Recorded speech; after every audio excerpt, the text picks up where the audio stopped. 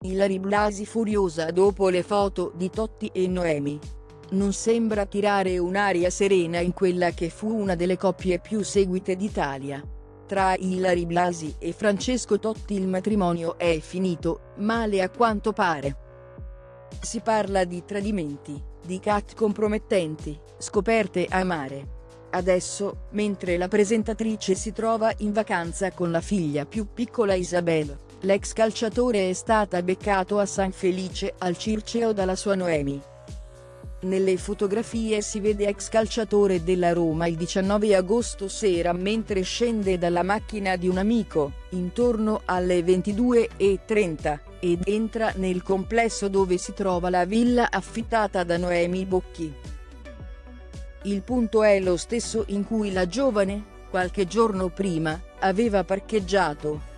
Queste ultime foto hanno fatto imbestialire Ilary Blasi, che non accetta una cosa: la rabbia di Ilary Blasi per il comportamento di Totti.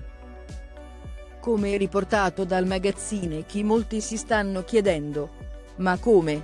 Francesco proprio non riesce a fare a meno della nuova fiamma? Eppure il momento è delicatissimo, l'annuncio della separazione è fresco e ci sono da sistemare le cose sul piano legale. Non potrebbe starsene buono per qualche settimana? In questi giorni Ilary Blasi si trova in Croazia con la figlia Isabel dopo averla ripresa a Sabaudia dove si trovava con il papà. La conduttrice ha così raggiunto la sorella Silvia che si trova lì con il marito, nipoti, zio e una coppia di amici. E Francesco Totti? Su Chi leggiamo? Esce dalla macchina a testa bassa e varca la porta d'ingresso. L'ingresso è stato registrato alle 22:30, mentre l'uscita, fino alle 2 di notte, non c'è stata. Per il settimanale La Goccia, che ha fatto traboccare il vaso nei rapporti già difficili con la Blasi, è stato il fatto che Totti abbia continuato a portare Isabel a giocare coi figli di Noemi.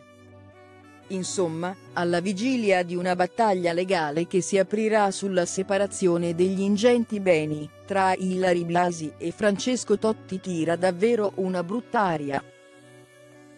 Che sia dipeso dal comportamento dell'ex giocatore o da altro è quasi secondario. Peggio di così non poteva proprio finire.